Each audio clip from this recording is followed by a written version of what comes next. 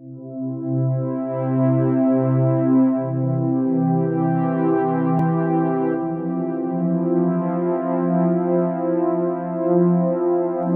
to the Biggs Museum of American Art's virtual tour on this March 2nd. Today we will be exploring the Contemporary Art Gallery up on the 3rd floor. So hi everybody, my name is Ryan Grover. I'm the museum's curator. I'm the Sewell C. Biggs Curator of American Art here at the Biggs Museum. You'll have to let us know at some point, whether through sort of raising your hand or through asking questions, but you'll have to let us know if anybody is new to this line of programming that Kristen and I have been doing here at the museum for about a year, this sort of digital platform that we created. So just to let you know, we're going to be looking at a number of works here that have literally just installed this afternoon. You are sort of in the middle of a war zone. This is sort of a sneak peek. We don't even have labels or signs up yet. Not everything is in place yet. Lots of our sculptures and things like that haven't been placed yet, but we're going to be able to see a sneak peek into the contemporary side of from the Vaults exhibition. And this is a way for us to do a deep dive into some of the fastest growing sections of our collection, of our permanent collection here at the museum.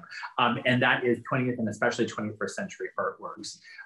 We have a lot of them now. Like we didn't, almost everything that you see, that you will see today, as well as the stuff in the background that we won't even necessarily be hitting on, have been collected within the last like 15 years or so. And we literally don't really have exhibition space for it. Like we don't have galleries to be able to accommodate it. So there are things that I have put out. I've been having a lot of fun the last couple of weeks. There are things that I have only had on exhibit once in the last like 18 years that I've been working here. There are a couple of things, or actually I should say, there are a number of things out in the museum that I've never had on display.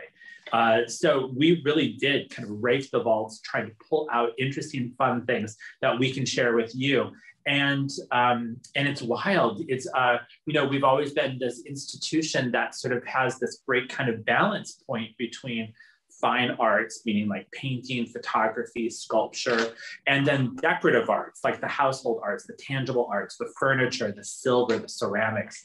And we've always been sort of like a one-for-one kind of balance point between those two poles. And it was, you know, that was something that was defined by our museum's founder. But interestingly, because of the sort of the way that we have coordinated these couple of exhibitions between the Impressionism and plein air period exhibition on the 1st floor, as well as the modern contemporary artworks here on the 3rd floor, we have definitely gone way over on the fine art side. So the museum feels very differently right now. And it's exciting. I think that you'll have a lot of fun when you're able to come and visit. So once again, we are open. We are open, I think it's like 5 days a week, and we are 4 days a week from 10 to 4. Check the website, check those dates, get us a reservation, and definitely sort of get in here to take a look around.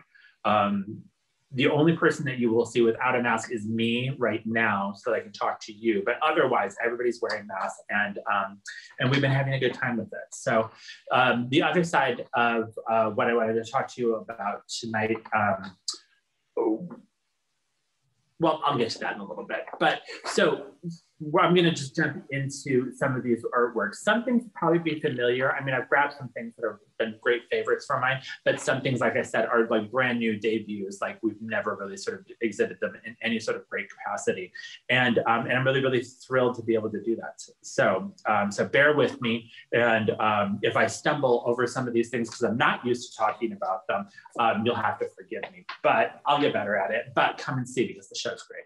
So that said, oh, this is what I remember what I wanted to talk to you about. If you have questions during this talk, we're just going to be sort of roaming through the galleries a little bit. So if you have questions, depending upon whether or not how our timing is going, we might sort of grab some questions in the middle of the talk, but maybe we'll just answer questions as they pop up.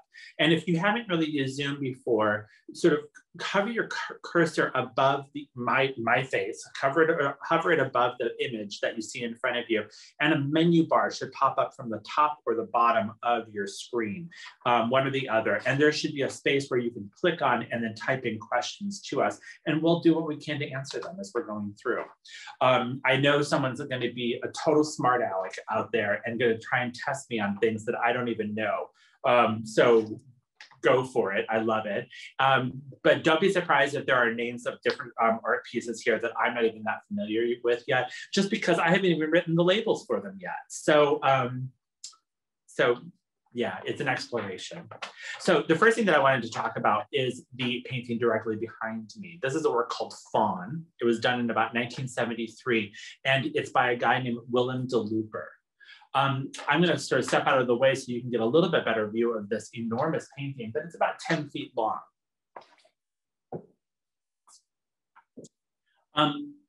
Willem de Looper, if I remember correctly, he immigrated from Holland, from the Netherlands, ended up in New York at a very young age, and then DC. He was in Washington, DC. He started out, I think, you know, this, if I'm remembering this correctly, I think he started out as a security guard at the Phillips Collection in Washington, DC, but studied art, studied painting, and then through education and through experience, worked his way up to the Phillips Collection until he was a curator there. He is considered what we call a second generation color school artist. So this is an artist that is part of the Washington Color School. The first group, Gene Davis and his contemporaries, they came into prominence in the mid-60s. Willem de Looper was right on their heels. So he started coming up in the late 60s, early 70s with his paintings. And the whole thing about the color school was, number one, they're non-objective. So you'll stand in front of this for 100 hours and you will not see a fawn or any other sort of recognizable object. What you will see is deliberately poured and placed pigments. This is acrylic paint. So acrylic paints, as opposed to oil paints or watercolors, first started coming onto the market in a big way in I think it was 1964. And so they really made a huge impression on a lot of new and up and coming contemporary artists, or I should say, yeah, well, soon to be contemporary artists. And they were having a lot of fun with the physical properties of acrylic paints. Also, this is another example of chemical coloration. So these are synthetic colors, which means for our purposes, they're very bright, they're very festive, they are intense, really, really saturated colors. But acrylic paints, unlike oil paints, can be diluted in water and it can be poured. And so what a lot of color school artists and other artists outside of the Washington Color School, like Helen Frankenthaler in the 1950s, 1960s, but especially in the 60s, they were pouring acrylic paint, diluted acrylic paint across unprimed canvases and allowing the cloth, the materiality of that canvas to absorb the acrylic paint and to then turn around and layer up different washes, basically, of this coloration. So you'll see streaks, you'll see deliberate placement of acrylic, bits of acrylic paint that were placed directly on the canvas and then poured over so they create these kind of streaks. You'll see some dabbing, some brushwork, but really what you're looking at a lot of is poured paint. And again, this is all about this. I mean, this is very much what the color school was about. Was just this notion of saturation, this notion of color saturation. So this is a great entree piece to talk about what is contemporary art. Contemporary art is typically sort of talked about as kind of really any art that is created after about 1970. There are precursors to a contemporary art movement. There are people that work in the styles and manners of a pre-contemporary idiom. So from about 1860 up to about 1960s, 1970, this is what we call the modern period. And then art historians and collectors and artists then sort of defined that there was a shift around 1969, 1970, and we start to call this now contemporary art. There are people working in modernist veins, even now, 50 years into contemporary art. And there were individuals before 1970 that were working in what we might sort of consider contemporary veins. But what is contemporary art? There is no solid single definition of what contemporary art is per se, except that it is artwork that sort of reflects what's happening today, reflects the sort of human condition, the human experience. But it also is artwork that helps to reframe those quality or those issues that are specific to our contemporary culture. So contemporary art, yes, it has new sort of topics, new kinds of techniques and materials that it's working with, but there are some areas that sort of talk about a complete departure from the past. I want you to think about 1969 and the uproar that was 1969. Think about moon landings. Which I think was probably 1968, but think about the moon landing. Think about the Equal Rights Amendment. Think about civil rights. Think about so many of the social upheavals that are happening at the very end of the 1960s. Think about the anti-war movement. Think about how quintessentially our society began to change during this time frame. And as a result, the art world started to expand to accommodate new media like video, installation, performance. It also started to accommodate a new range of artists that would not have necessarily been able to come to the highest professional levels even a few years beforehand. So you start to see the ascendancy of artists of color.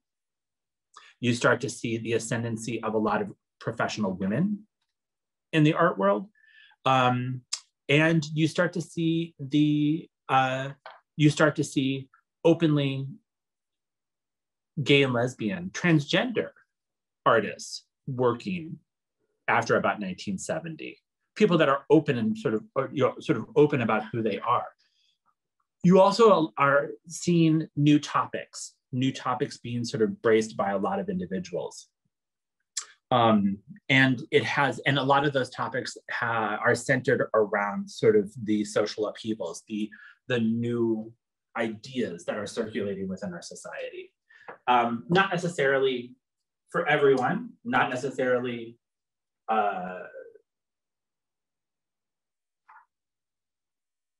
it wasn't as if sort of contemporary culture or these aspects of contemporary culture were just sort of uniformly accepted across the board. There have been lots of stumbling blocks, but there has been this sort of cultural progression happening within our society in these last 50 years.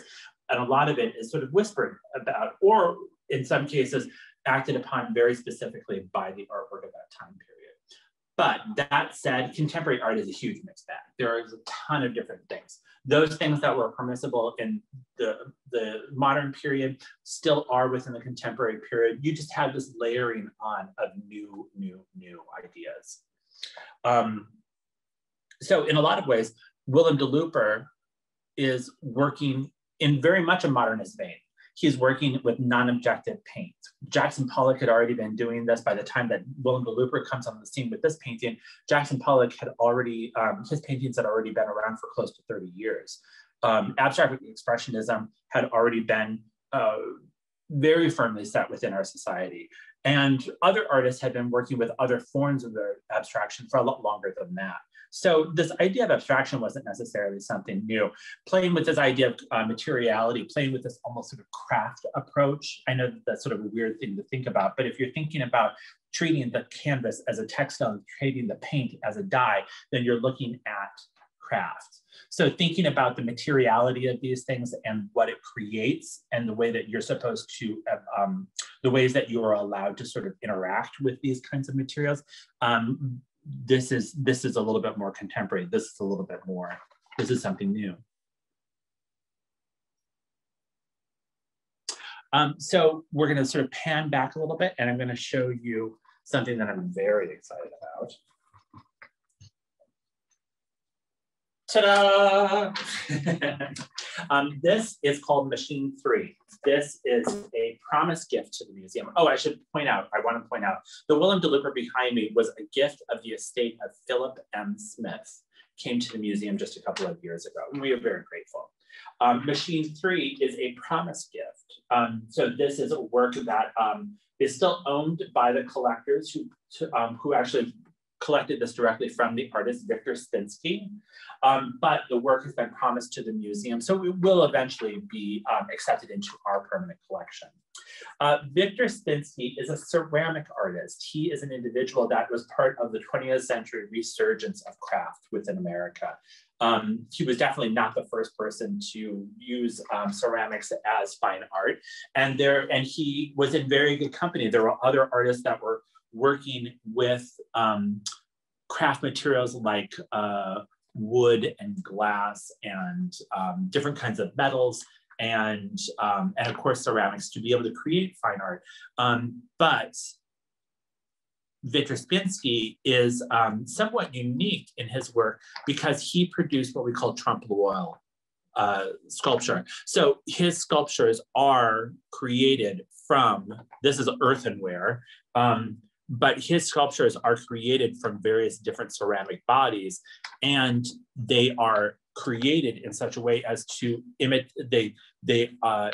create an illusion of some other kind of object.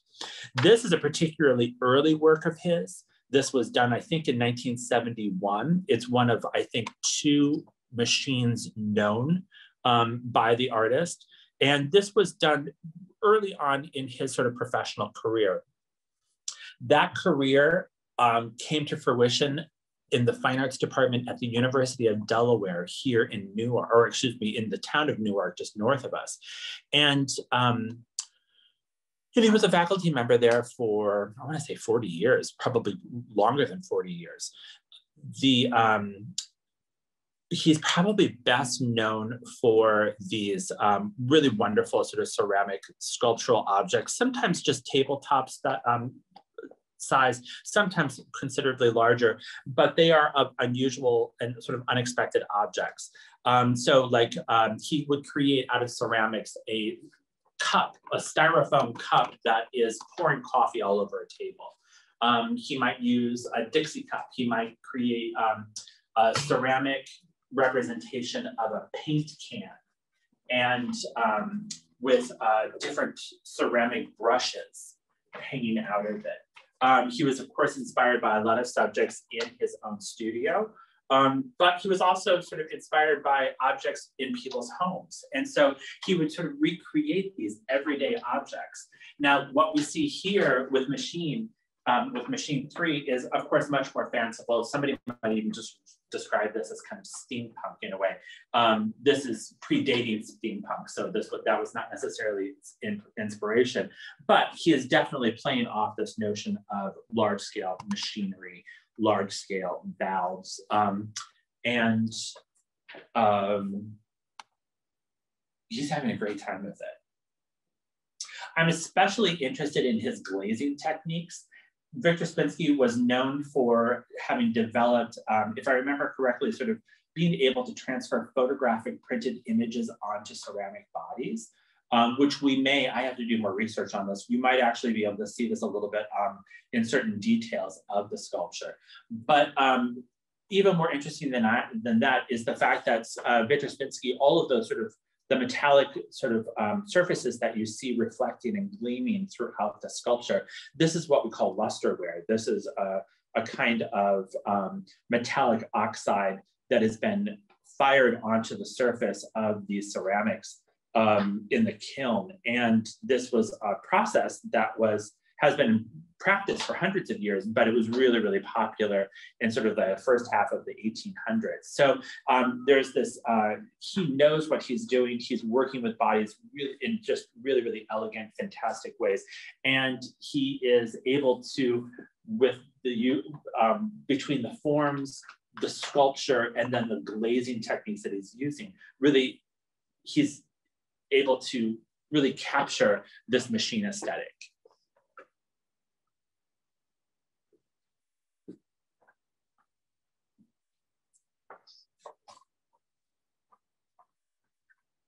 I'm debating about whether or not to make this a bigger platform underneath it, because it's so tantalizing and yet kind of fragile that I'm afraid people are going to touch it. But I'm going to play with it first. So if you come starting on Friday to take a look at this, you'll be able to see it with 2 platforms. Eventually it might have 4. And Ryan, we have a quick question. Yeah. Can you please repeat the name of this artist? Sorry, Victor Spinski. And I want to say that you find his smaller scale sculptures come to local auctions fairly commonly. He was pretty prolific. He was associated with the clay, is it called the Clay Studio in Philadelphia? Sort of a nonprofit organization dedicated specifically to clay works. And then of course he kept a studio at the university. So he worked. There are a number of his works around. So, unless there's any other questions right away, I'm going to draw your attention to the work behind me.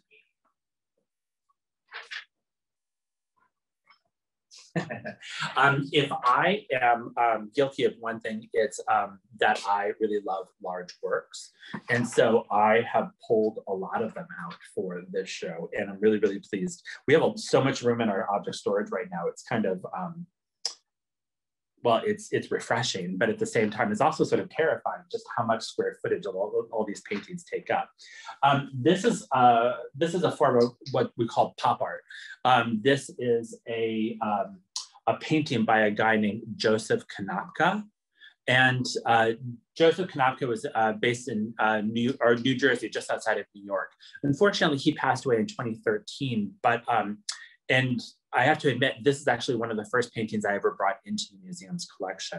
It was a gift of the artist, and he approached us about the possibility of this gift because he had just come to visit the museum and thought that maybe we would like his work, which we did. We loved it a lot. So this is called Hair, and it's from about 1973, if I remember correctly. Probably the best known example of a pop artist, or one of the best known examples, is Andy Warhol. Roy Lichtenstein is another great example of a pop artist. And they were individuals that were working in the 1960s, largely in the 1960s. Joseph Konopka would have been sort of considered sort of a second generation to them, sort of coming just at the tail end of the 1969 through the 1970s into 1980 with his work. The work is, again, acrylic on canvas, but we're not necessarily playing with sort of like the spreadable or pourable characteristics of acrylic paint when it is diluted. This is all brushwork. This is painted. But interestingly, this is meant to look very photographic. More than likely, the artist worked from a photograph of this model, and even the edges of the composition have been sort of rounded, giving you the impression of giving you the impression of a photograph, which is kind of interesting. One of the things that's sort of interesting about the sort of contemporary period is that subjects of artwork become, there's a sort of new variety of subjects that are permissible. And we saw this happen in the 1960s with folks like Andy Warhol, where he starts to use logos and different kinds of products. Think about like the Campbell's soup can. And those become the principal subjects of his artwork. Now, Joseph Konopka, I'm actually going to have you sort of pull back just a little bit. Joseph Konopka does not necessarily feature the label per se as the central piece of his artwork. However, he uses shower to shower. There is a kind of shampoo product here. And you are obviously in sort of like in a bathroom setting or at a vanity. You're definitely witnessing sort of the beauty grooming basically of this woman. There is the sort of idealized feminine form. This was actually his wife. She was typically his model in a lot of his paintings. But what's interesting here is that and what is sort of contemporary about this is that you are not necessarily seeing her sort of in sort of an idealized moment of her life, but you're just sort of seeing this sort of intimate, quiet moment and sort of an unidealized representation of the figure, which is terrific. Also, the wallpaper, if anything in this room is contemporary, it's this wallpaper.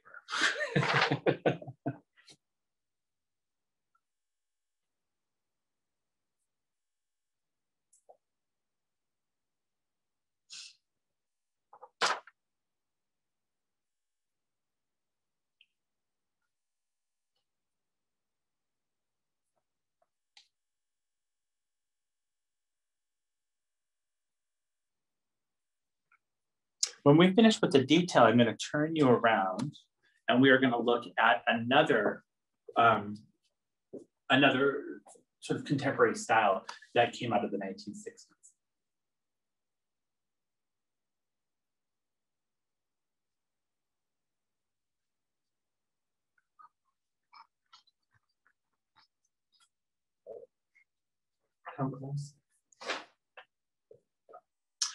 This is a work called Chairs by a woman named Myrna Bloom, a Philadelphia painter. Well, actually, she was better remembered as a sculptor, and she would do these wonderful sort of bronze sculptures. I think they were largely in bronze, but with these beautiful sort of gold metallic patinas on the bronze of these sort of figures in motion. Oftentimes they had this kind of avian or bird-like quality, sort of like watching a bird take off, but being able to give form basically to the entire gesture of the bird taking off.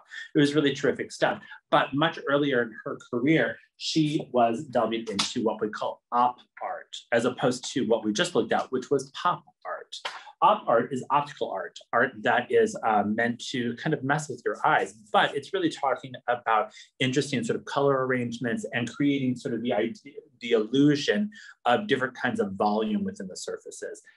Here we see a series of chairs. I was originally interested in this because of the chairs, because we had so many chairs in our own collection. I thought that this is sort of a fun transition, a fun bridge basically to contemporary art within the museum. But you sort of see these representations of chairs and I hope these are coming out well on the screen, because again, there is sort of a quality to this that sort of does kind of, I don't know, kind of twist your eye a little bit. You see that everything here is either in shades of magenta or shades of this kind of green teal color, but everything is the same value. So you're not seeing highlights, you're not seeing lowlights, but you're seeing everything at the same intensity, the same level of lightness, I guess is the best way to say it. And so everything sort of divides into this binary repetition of patterns across the screen. And you're familiar, like the forms become familiar, they're instantly familiar, but the more you look at it, the less familiar things become. Things start to run together. You see sort of a repetition of different kinds of shapes, but, and ultimately there are aspects about the screen, or excuse me, about the painted surface that begin to move basically. And in a way sort of affect your sight. It's a lot of fun. Now, Myrna Bloom did not invent op art. There were a number of artists that were sort of working in op art in the late 50s through the 60s. And there are individuals that are playing with op art even today. It also was incorporated as a form of the design, the concept of sort of op art design was incorporated into a lot of graphic arts basically during that time period. So still has a great relevancy today.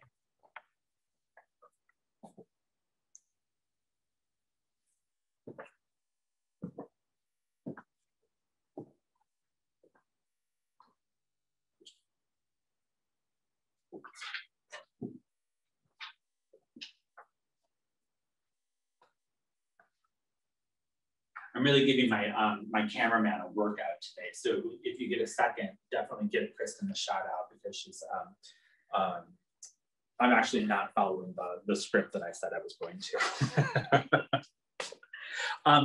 So the last two paintings that we looked at have a quality to them that seems to be very heavily based upon photography, sort of the observation of forms in photography and then reproduced basically within paintings.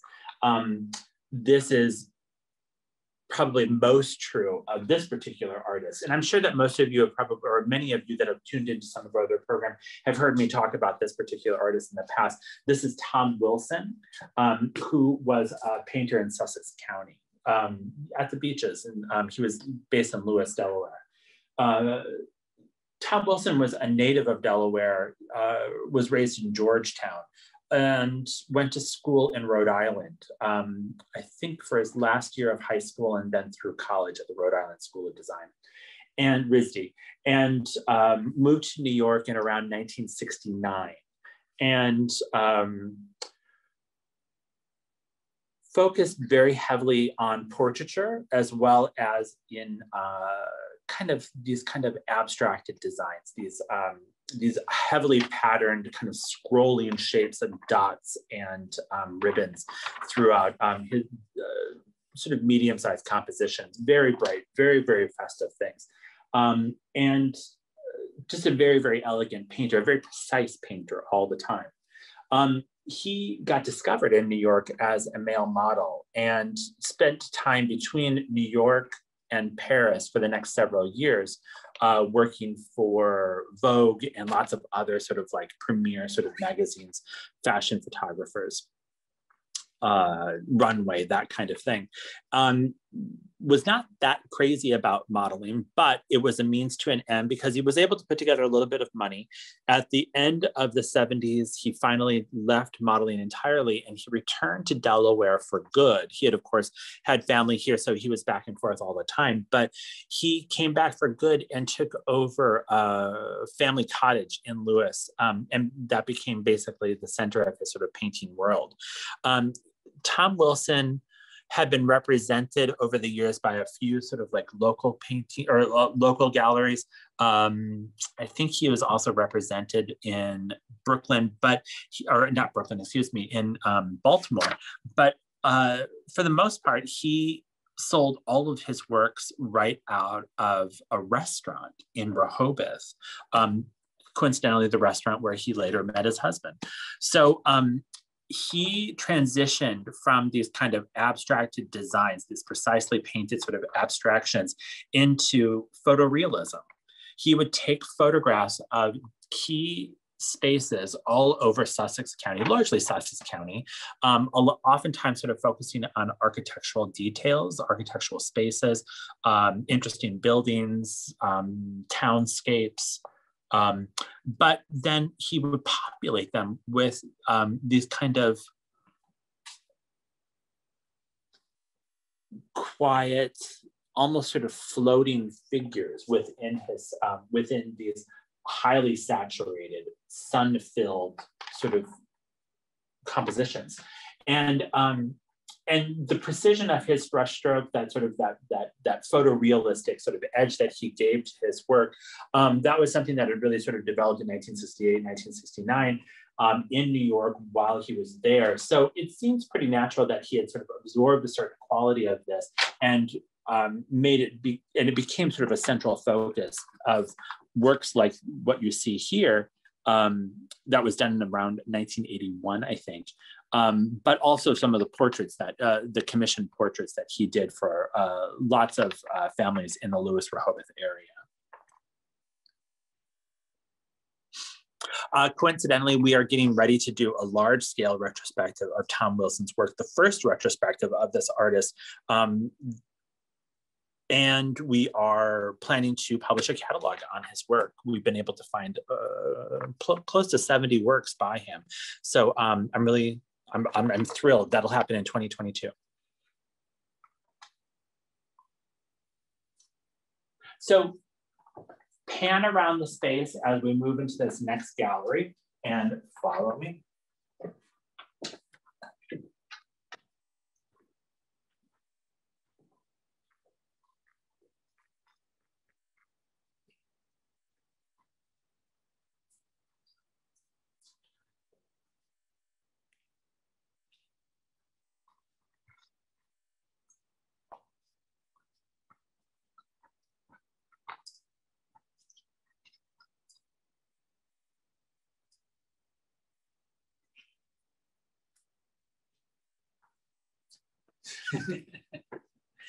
So I just wanted to bring your attention. You have probably seen this painting before hanging in the museum. This is a goodie. We love this one. This is a work by Lisa Bartolozzi. She is a painter based in Newark, Delaware. She is also an instructor. She doesn't have sort of a regular teaching gig, but she does teach at the university level. And she specializes in teaching about historic paint applications. So this is a work by a living artist. Many of the works that we had just seen that we had come from, this really sort of represents that first generation of contemporary artists within America. And unfortunately, most of those individuals, I believe that most of them have passed at this point. But we have now sort of moved into this next room, and it's featuring a lot of artists that are currently still alive. We here at the Biggs Museum, we collect a lot of representational art forms, not exclusively, as evidenced by the Willem de Looper. We do delve pretty heavily within abstraction, but and this was a preference that had been started by our founder, Sewell C. Biggs, that he wanted to focus really heavily upon representational art form. And we've had a chance to really delve very deeply in our contemporary art collection on contemporary realism. We have also matched that with a growing collection of contemporary photography. And so this gallery, this sort of, not this other gallery of contemporary art that we're sort of featuring within this video. There are a number of them up here though. We are sort of focusing on this, this duality between sort of contemporary realism and photography. And so realism is this sort of thread that, sort of unbroken thread from the end of the 1700s forward that artists were gravitating towards back and forth, back and forth. There's always this sort of wave motion, isn't there? When we think about art history, but there have always been sort of artists that have been very focused on representing the real. And as opposed to idealizations or abstractions or simplifications of a subject. And Lisa Bartolozzi is one of those individuals that is definitely sort of drawn to the real with excruciating detail. And like I said, she is well known for her teaching abilities through demonstration in historic painting processes. So what you're looking at here is an enormous painting. It's almost 6 feet tall. And it's called Scratching in the Earth. And it's part of a series of paintings that she called the Wisdom series. I believe that this painting was completed in 2013. A lot of the work that she sells in galleries. Oh, I'm sorry, the work was, I was just corrected. The work was finished in 2007. A lot of the work that she represents of her own work, not necessarily things that she's instructing on, but her own work are, she's using sort of old master techniques of painting where slightly diluted oil paints are layered up onto a painted surface in this sort of painstaking process of semi-transparent layers, one on top of another, almost sort of lacquering the surface of what is a wooden panel, so that you come up with this kind of painted surface that is sort of luminous. It kind of traps light within its within these microscopically thin layers of oil paint. And you're able to create with this technique sort of just an astonishing level of detail. People walk past this and confuse it for a photograph all the time. And it's not necessarily that the artist is trying to be photographic. She is literally trying to be real. She wants you to delight in these details of, I'm just going to throw my hand in here a little bit, the details of the wrinkles in the shoulders, the blemishes in the arm, the shape and sort of contours of the face, the sort of elegant light sources that she casts upon these subjects. It's really just remarkable what she is able to accomplish with this work. And we are so delighted to be able to represent her here at the museum.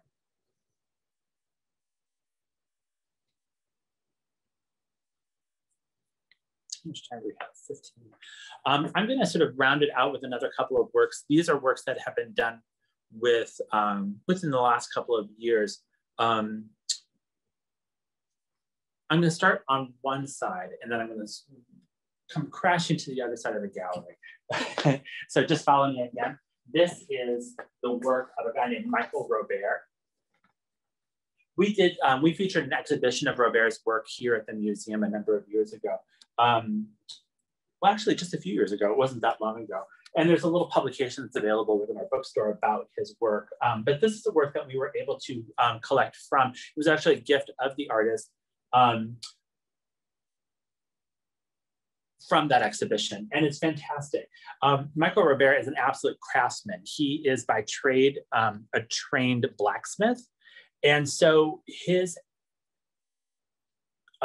craft production is represented in the kind of the sculptural textural surfaces that he creates with a lot of his frames. The frames are often sort of created specifically for the painted works, but his painting technique in watercolor and eventually gouache, this is all watercolor, is just incredible. He is able to create details and textures in watercolor that I can only, I mean, they sort of make me gasp a little bit.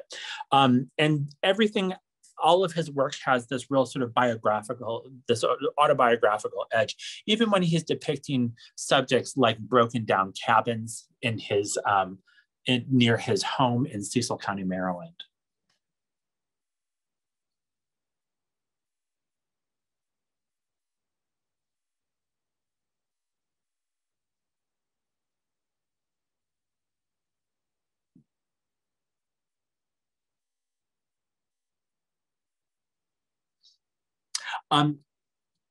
Hanging this work up today reminds me that I need to give him a call.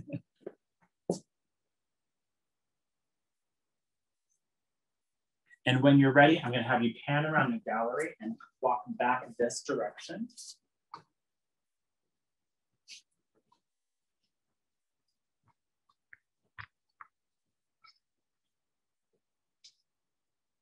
For a couple of very recent additions to the collection. First, the piece that you see here in the bottom, this is a work by a guy named Carson Zollinger. He's an area photographer, photographer in the Wilmington, Delaware area. He has done figural studies, basically, for over 40 years at this point.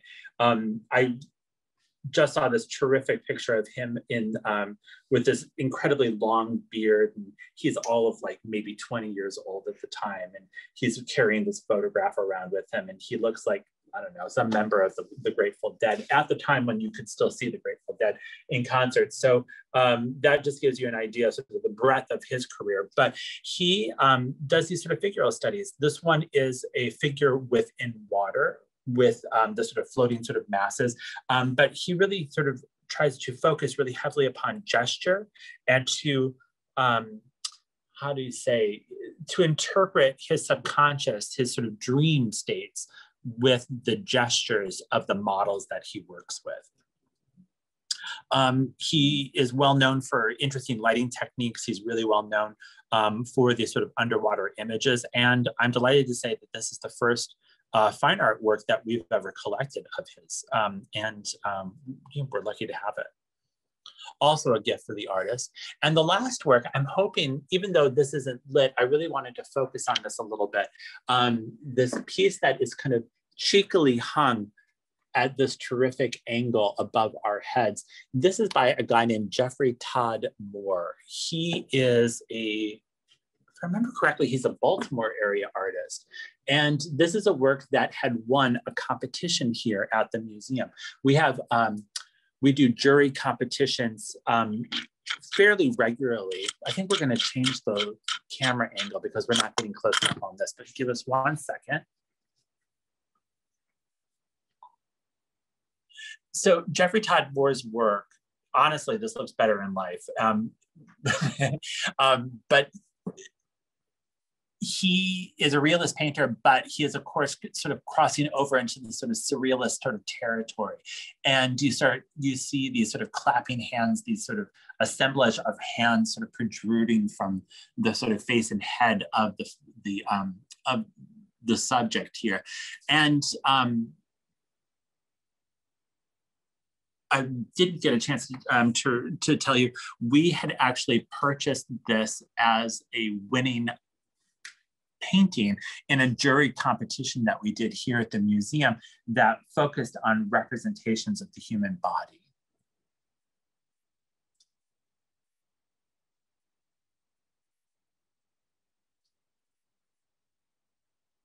I'm also pretty crazy about the colors that are used within this particular image. And I promise it'll be better lit, but I did want to give you a little bit of a sneak peek. And I did warn you that there was every possibility that you were going to see crazy things within our war zone here at the museum. Notice that I'm not really showing you representations of the floor or boxes or painting carts or tables that are sort of strewn around the galleries. You're kind of getting a from the waist up kind of tour today. So that's what I wanted to sort of share with you. So just to give you sort of like some bare numbers, between the two exhibitions on the first floor as well as the top floor here, we are rehanging about 130 to 140 works. So this is a massive reinstallation of an enormous portion of our collection. Some things will be very familiar to you, but they'll be in completely different contexts and new associations between works. So new, meaning we're creating new contexts about these works that will allow you to really sort of explore them in new and interesting storylines. And then, of course, like I said, a lot of works that that have not really been shared very extensively, not because we don't want to, but just because we don't have the gallery space. So we're pulling them out and we are bringing them to you. So with that, do I have any questions about what we've been taking a look at?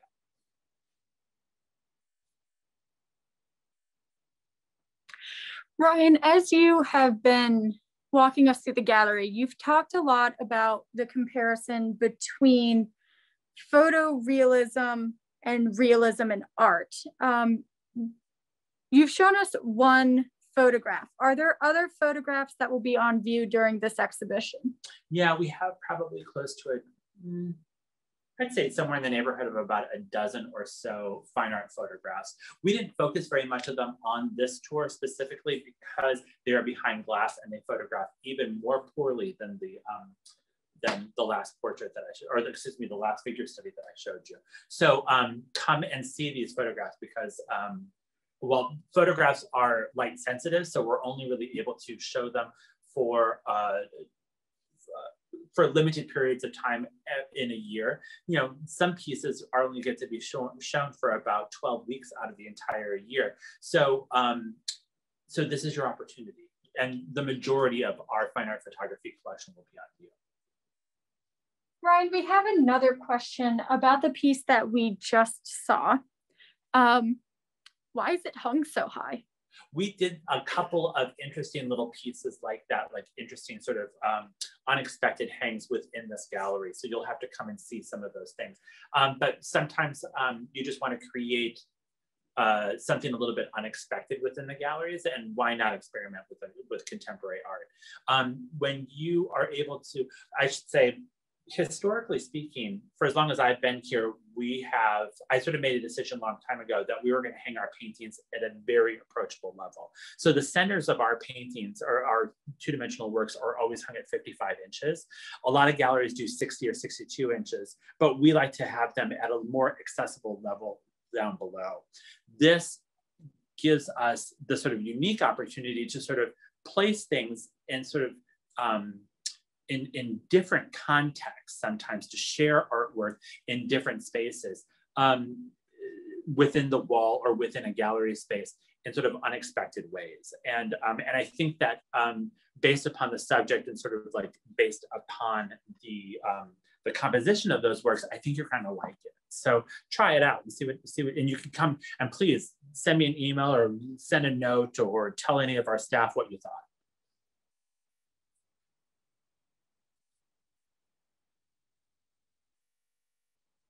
And can you remind us when this exhibition will be fully hung and on view?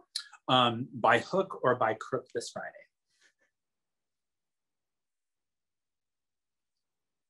Although I still have a lot of work to do. Signage is coming on Thursday. Labels should be done Thursday. So probably, I mean, I might still be hanging labels on Friday morning, but pretty much everything will be placed and open. You will be able to come and see it. And now you've talked about some surprises in your hanging here in this exhibition. Are there any pieces that, as you were trying to put them out, you found maybe dictated the rest of the gallery? Yes, this happens all the time. And I'm sort of used to it. Sometimes especially when you're doing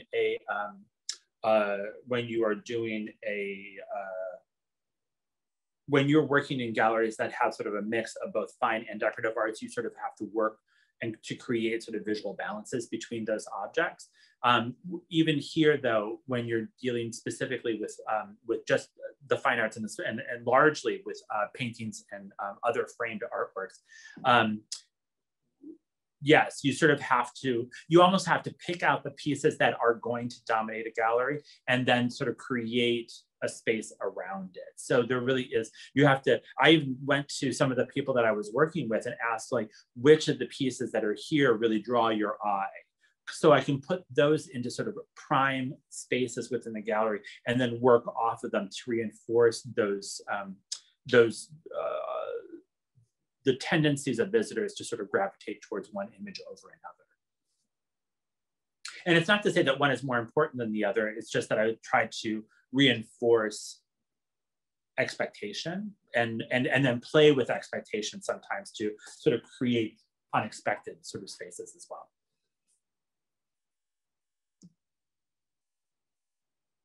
I think that might be our last question. We can stay on for another second or two, but otherwise I think I'm gonna go and I'll just see you in the galleries.